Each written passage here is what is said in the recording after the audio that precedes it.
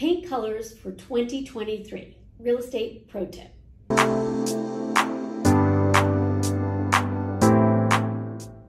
But before we get started, please click the button and subscribe so you don't miss any of our videos. Sherwin Williams and Benjamin Moore have picked their colors for 2023.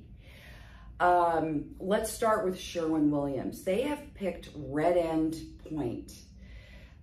It's a bit hard to describe. It's pinky, beigey, neutrally earthy.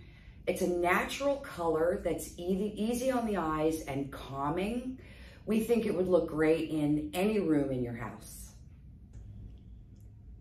Benjamin Moore picked Raspberry Blush. It's a rather bright shade of coral, kind of pinkish orange. It's happy, vibrant, and a warm color, if that makes sense. It would look great as a pop of color in your powder room or your ensuite.